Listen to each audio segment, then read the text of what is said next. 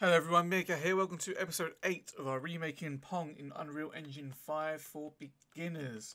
Where we left off last episode is we now have a fully working game of Pong, albeit with a couple of bugs, so it's time for us to start thinking about the final touches.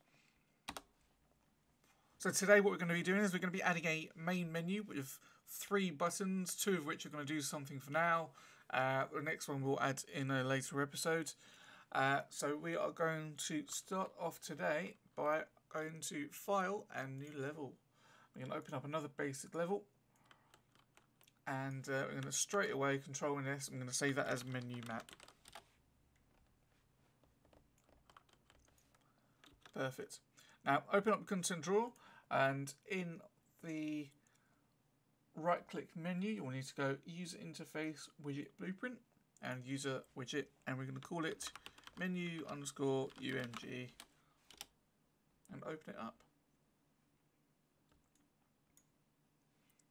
Now in Unreal Engine 4 you didn't need to do this, but what we will do is we're going to add a canvas panel, and then at the top of the page you're going to zoom to fit, and it should show up for the whole screen. Let me just drag this across so you can see it a little bit clearer. Perfect. So what we're going to do is, first thing is going to grab a text box, and we're going to make sure it's anchored in the top left, so that always, regardless of screen size, always stays in the top left of the screen. And we're just going to call this, we'll call it Pong, but we'll call it Poong instead. And I'm going to make it bigger. And what we're also going to do is we're going to change the font to something a little bit more video gamey. So I've gone ahead and downloaded a font from dafont.com, link in the description, and I'm just going to import that. When you import, it will ask you to do if you want to create a new font asset, obviously say yes. And then on the right hand side of your UMG, under font family, you should have your font available for you. I'm going to add an outline of 5 pixels just to give it that little black outline around the lettering. And then we have our main title of the game already there and set up. Next we're going to need the actual menu itself, so we're going to get a vertical box, and we're just going to fill it out a little bit. So drag it over, change the anchor to the center of the screen. So if you have a screen that's really short, it will still be in the center of the screen. Obviously it doesn't make a difference if you have a wide screen in this case. And we're going to open a button in there, and in that button we're going to have a text. We're going to change that text to be Start Game, and we're going to give it an outline of just 2 pixels.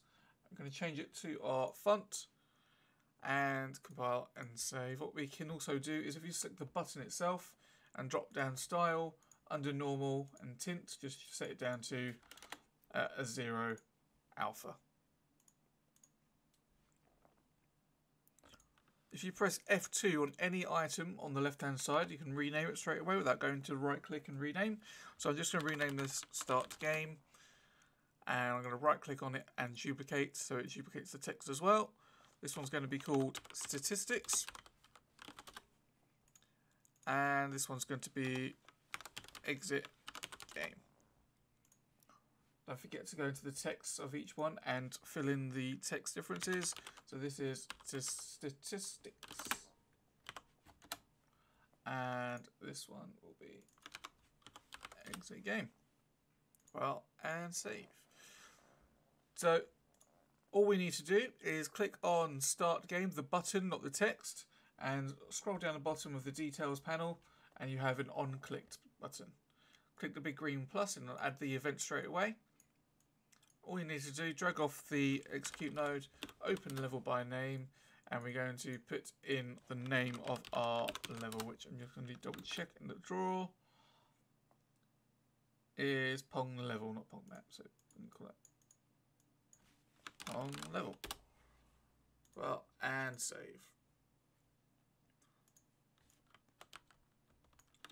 in our content drawer, we're going to have to create a couple more things. We're going to have to create a blueprint class. It's going to be a player controller. We're going to call this one menu_PC.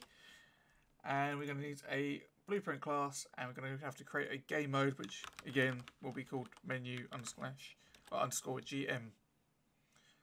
In the game mode, if we open that up, and on the right hand side we have to change the controller to menu PC, compile and save. And in the menu PC, we need to tick the show mouse cursor. Compile and save.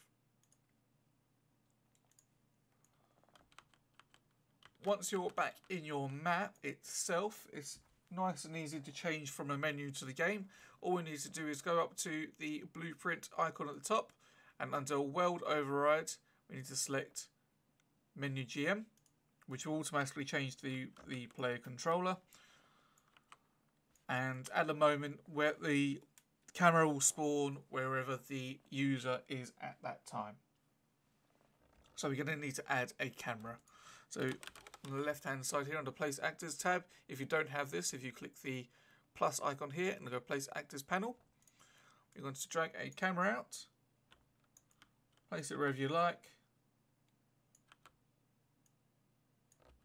I'm just going to have it so you can't see the background, and make sure it's selected, and under also activate for player you want it to be player 0. So now if you play the game, the camera automatically is edited regardless of where you are when you start.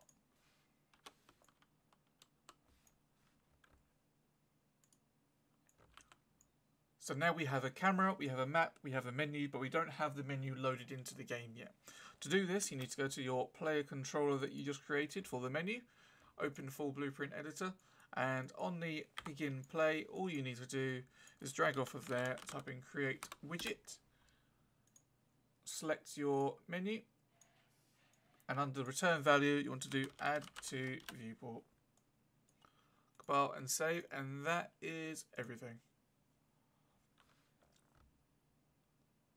All you need to do then is click Start Game, and it should load up the game.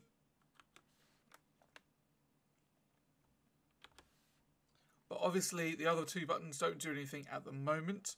But what I'm going to do is I'm just going to have a quick time lapse of me building a small menu. I'll be back with you very shortly.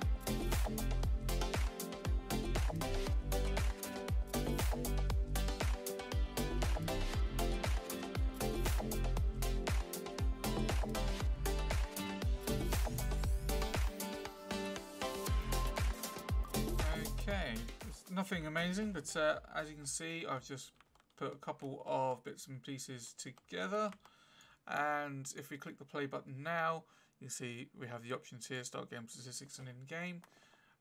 We have the menu, click start game, and we can load up the game. One thing I am going to add before we finish is the exit game button here. So if you highlight the button and click on the button and not the text, same as before for the start game, if you click on clicked and a plus, you just need to drag off of the execute node and type quit game. Well, and save. So there we have the main menu. Starts the game, and so I'll go back to play again. Exit game, exits the game straight away. Compile and save. So there we have it, guys. There's another quick episode today just to show how to build a menu. The next episode, though, we are going to be adding a winning scenario, and we may even have it so we can edit that as well. After that, we're going to have the statistics panel, and we'll be able to load and save the file for there. And yeah, fantastic guys, thank you very much for watching, and I hope you enjoyed the video. Please subscribe if you like the series, and I'll see you guys next time. Thank you very much.